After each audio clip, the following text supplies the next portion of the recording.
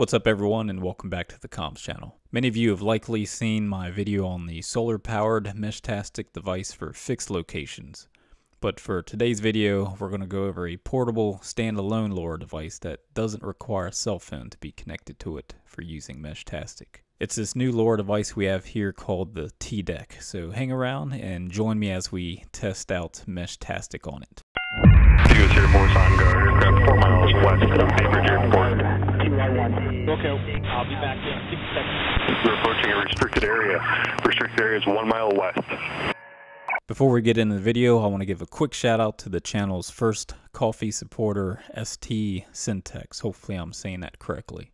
Your support is very much appreciated, and if you're enjoying these videos, you can also help support the channel by either visiting my Ko-fi link in the video description or by clicking the thanks button on YouTube. Your support is greatly appreciated and it helps with the channel's continued production. Here we have the T-Deck, which is from Lilygo, or the same people that make the T-Beams I've discussed in other videos about Meshtastic. With the T-Beam, of course, you connect it to your phone over Bluetooth and then use the Meshtastic app on your phone with it. What's cool about this T-Deck is the screen and keyboard that's very reminiscent of the BlackBerry phones from back in the day. This gives it the ability to eliminate the phone from the equation and let you type up your messages on the device itself. We recently had a comment from a viewer, Nunyabidness9257, where he says, there are a lot of people out there that would like Meshtastic capability, but won't have anything to do with cell phones being involved because there's no expectation of privacy at that point, which is why you'd want encrypted comms in the first place. And he makes a very valid point here with all of the tracking and monitoring that happens on cell phones these days. I can see where having a standalone device that doesn't require a phone to use Meshtastic could be attractive. Well, that has become more of a reality with the T-Deck from Lilygo. There's also other standalone devices that have been around for a while before this one came out, like the Messenger and the ArmaChat. That is a Meshtastic supported LoRa device that Nunyabidness from the earlier comment also mentioned. While Meshtastic does work and has some basic functionality for standalone devices, there is some room for improvement.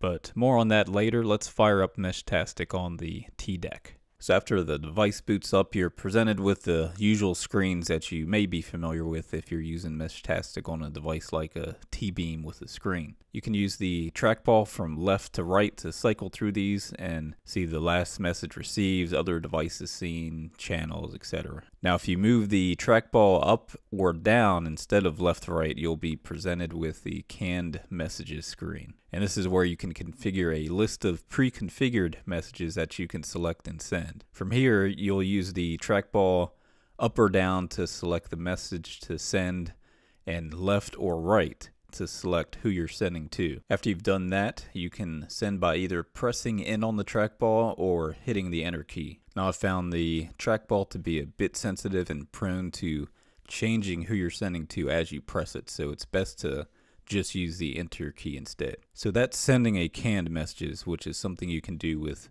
other devices already.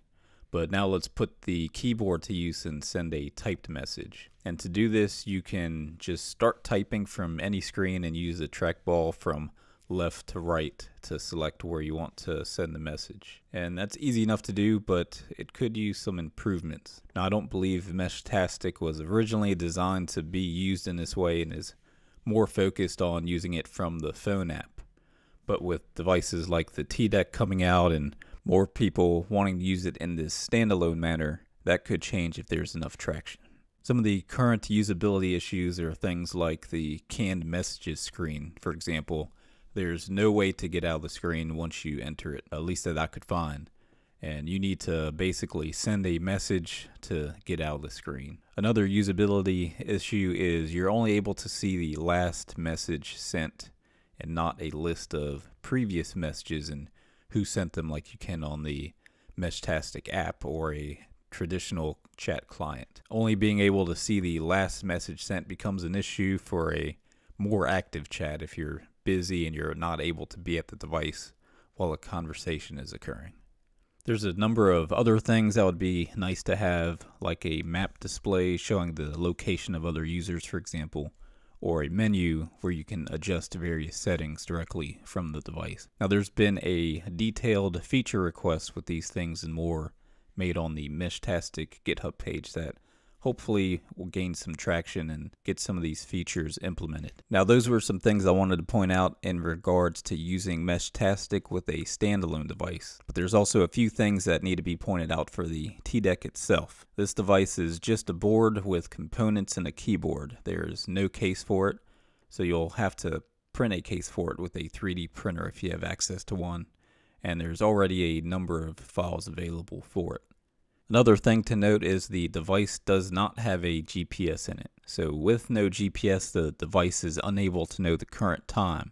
So when you receive a message, it will show the incorrect time it was received. In my case, it was saying 2 days ago, even though I just sent a message to it. The fix for this is to have a Meshtastic device on the network that does have a GPS, like a T-Beam or a WizBlock with a GPS module on it. These devices will be able to provide time to the devices on the network with no GPS. The final thing to note is the battery life on the T-Deck is going to be much worse than other devices, mostly due to the screen. It would be great to see a version with an e-ink display with less battery consumption. With that said though, I think it is a cool device and I'm looking forward to doing some more testing with it. And while the Meshtastic functionality is basic at the moment, it's still usable for some basic use cases for those that don't want to be tethered to their phone for use, and hopefully more advanced capabilities will get added soon. If you're interested in getting one of these, there will be an affiliate link in the video description below.